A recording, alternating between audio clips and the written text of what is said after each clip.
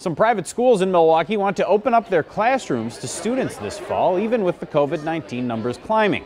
But the city won't let them do that. Adriana Mendez reports on how those schools are trying to right now get the health department to change its mind. Parents, students, and faculty from Marquette High School, Divine Savior Holy Angels High School, and Wisconsin Lutheran are all here standing outside of the City of Milwaukee Health Department building with one message: to reopen schools. As a teacher, I want to go back in the classroom. Kids, are you willing to wear masks? Yes. In-class learning is essential. That's the argument made by people taking part in Monday morning's rally to reopen.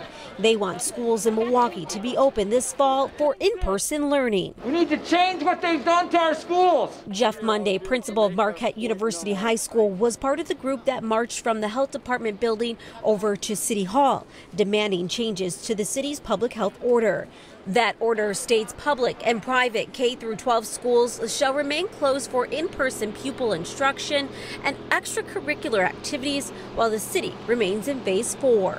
Principal Monday says the staff at Marquette High School consulted with medical professionals on their plan to reopen. Our parents are convinced, feel comfortable with the plan.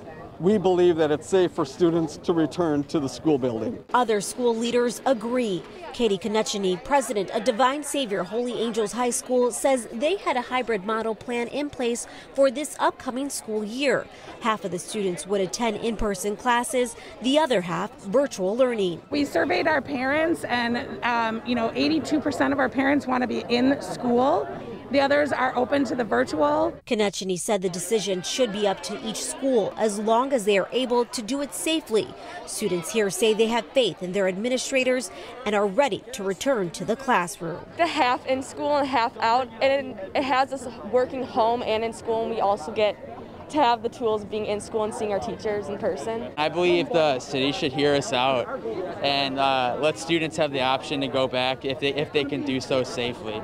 And we did reach out to the public health department for a comment, but we have not heard back from them. Reporting in downtown Milwaukee, Adriana Mendez, TMJ4 News.